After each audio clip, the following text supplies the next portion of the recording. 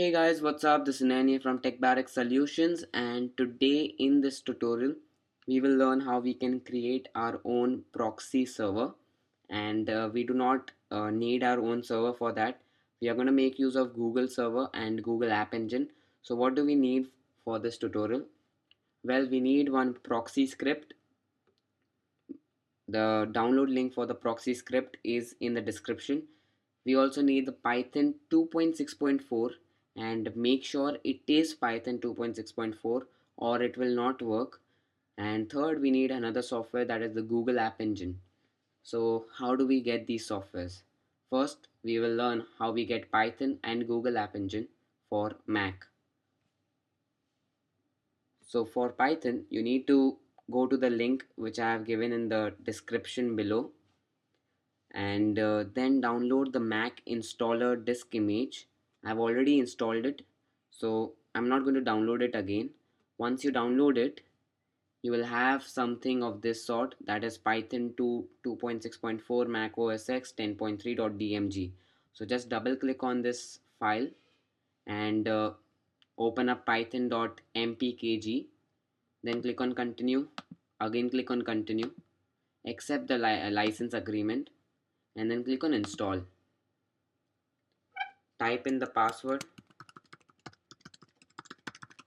Once you type in the password, Python will start installing on your Mac. So it's just about to finish the installation. You can see it gives us the pop-up sound and the installation was successful. Click on close the window and eject Python. Now we need to install the Google App Engine. So go to the link in the description given below and go to Google App Engine SDK for Python. When you click on it, you'll have all these platforms, that is Windows, Mac OS X, Linux, and other platforms. So we need it for Mac OS X. So just click on the package that is in the Mac OS X row. So this is the link, Google App Engine Launcher 1.6.5.dmg. I've already installed this .dmg file.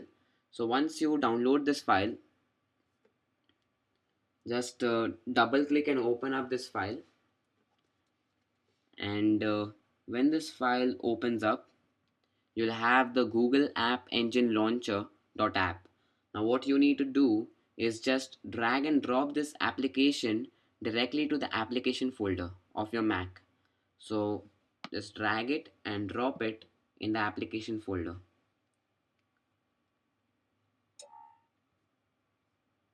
Now once you drag and drop it in the application folder, the file has been installed, and just eject Google App Engine Launcher. Now just verify whether the files were installed or not. First, let's verify whether Python was installed. You can see Python is also installed in the application folder with Python 2.6 as the folder name, and Google App Engine is also installed over here. So we have successfully installed the two softwares on Mac. Now let's learn how we can install Python and Google App Engine on Windows.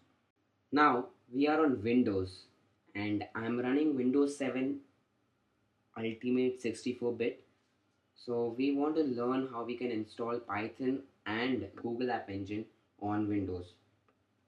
So go to the same links in the description given below. When you go to the Python link, you will have the download section. In the download section, you will have two files, that is one for the x86 and the other will be x86-64. Now which file should a user install? If you are running a 32-bit version of Windows, install the Windows x86 MSI installer, and if you are running 64-bit, then install the Windows x86-64 MSI installer. Once you install the file, you'll have a exe file and it will be something like this. So just open that exe file, click on run, and select install for all users if you want to, and then keep it as C drive Python 26 and click on next, and Python will start installing. Just need to wait for a minute or so and Python will finish installing. So you can see Python has finished installing, and what we need to do is just click on finish. So once Python finishes installing, go to the Google App Engine link, and when you go to the Google App Engine link, you need to scroll down at the bottom and you will have Google App Engine SDK for Python. Just click on that link and you'll have the platform with Windows written. In that same row, you will have Google App Engine 1.6.5.msi or whichever version it is. Just install that particular package for Windows, and once you install it, you'll have something like this, which will say Google App Engine dash the version number of Google App Engine. So just double click on Google App Engine, that exe file, click on run and go through the same procedure for installation. If you want to create a desktop shortcut, you can definitely do that. I don't want to create a desktop shortcut. Click on next, click on install, and Google App Engine will start installing on your Windows machine. Again, you need to wait for a minute or so and Google App Engine will finish installing.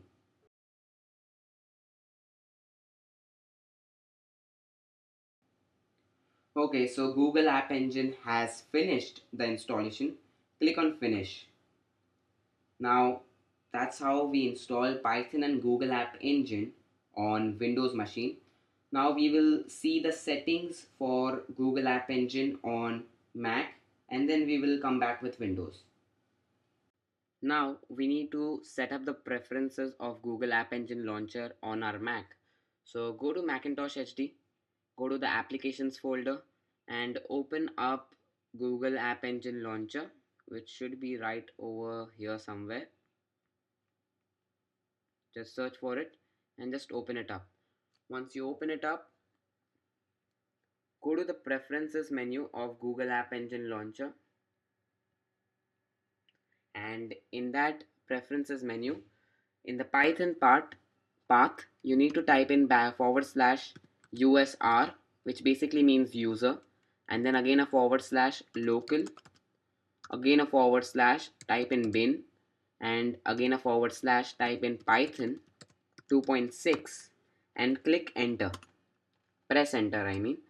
Then in the code editor section, click on select, go into the application folder of your Macintosh HD and go to the bottom and select textedit.app, and when you do that, click on enter, press enter, click on the X mark and quit Google App Engine Launcher. Now again open the Google App Engine Launcher either through the Spotlight or through the application folder. Now again go to the preferences menu and just make sure that the Python path and the code editor is set. Now we have installed Google App Engine Launcher and even Python on Windows machine. Open up Google App Engine Launcher on your Windows machine. When you open up, you will get an error, or you could say a warning. Just click on OK. That error comes because we have not done the settings for Google App Engine Launcher.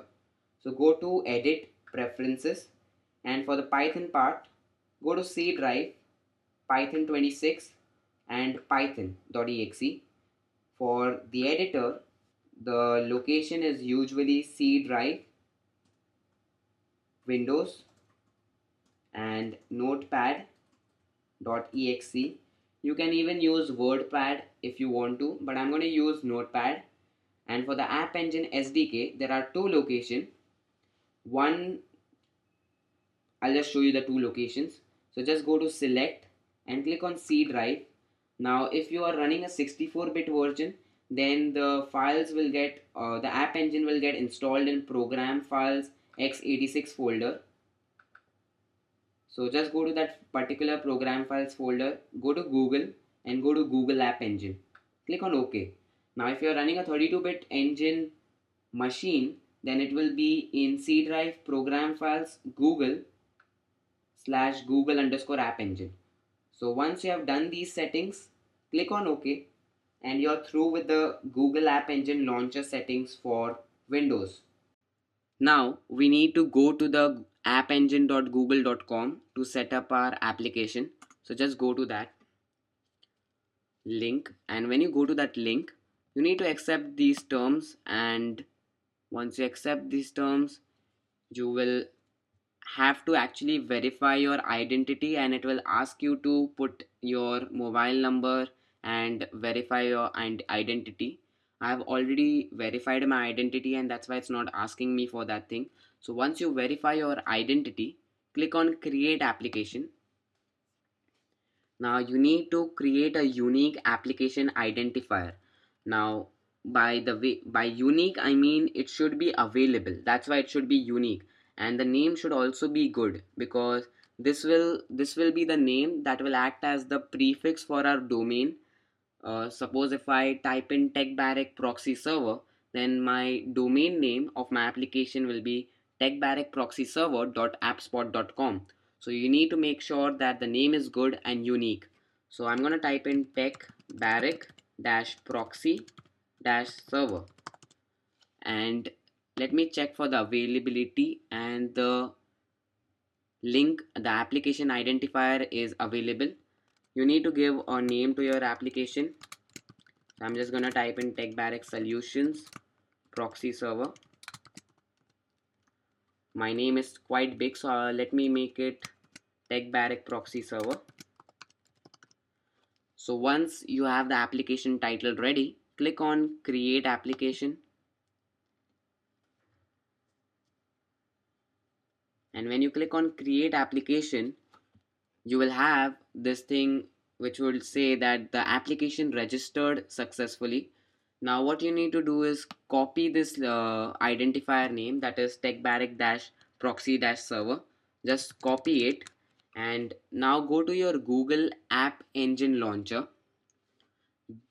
Now I'm going to work on Mac. We will talk about the Windows part after this. Now let's work on the Mac part. Now, once we have created our unique application name on Google App Engine, go to your Google App Engine launcher on your Mac. Now, this procedure that I'm showing is the final procedure and the final step to creating your application on Google App Engine. But this procedure that I'm going to show is going to work on Mac, and after the Mac procedure, we will talk about the Windows procedure. So, on your Mac, go to Google App Engine launcher, then click on File, click on Add Existing Application, click on Browse, and select the proxy folder on your laptop. Now once you select the proxy folder, click on Choose. Now this proxy folder can be downloaded by you from the link in the description below. Just add this proxy folder, and when you add it, you can see that it shows an app ID. Now click on Edit, and instead of the app ID, type in your unique application name, that is going to be techbarrack proxy server in my case, and then click on File, and then click on Save a Version. Once you have done that, it should reflect in the Google App Engine launcher. Now select this application, unique application thing, and go to Google App Engine launcher menu, click on Make Sim Links, and click on OK. Type in your password of your Mac, and again click on OK. Now what you need to do is click on Deploy once you have done that. Now in Deploy, you need to type in your Google account ID and password. And one quick tip for Google account users having two-step verification turned on in their account. If you have turned on two-step verification, then make sure you use a application specific password. Otherwise this would not work. So just type in your email and password and click on sign in. When you click on sign in, the console will start, and it will start updating our application and uploading it to the Google App Engine server. Okay, so finally the application has successfully been uploaded to the Google App Engine server.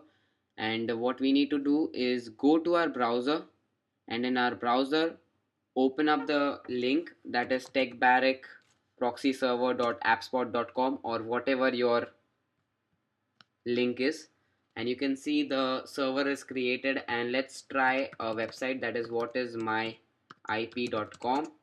And when I do that, it shows me a different IP, and you can see it's showing me a IP which is of Google. This IP is a Google IP, and it's not my IP. Now we are going to do the final step on the Windows machine, and once again it is very simple. Go into your Google App Engine launcher, go to File, click on Add Existing Application, click on Browse, and go to your desktop or wherever you have stored the proxy folder. Just go to that location, select the proxy folder, and click on Add. And once again, we need to just edit the app ID name.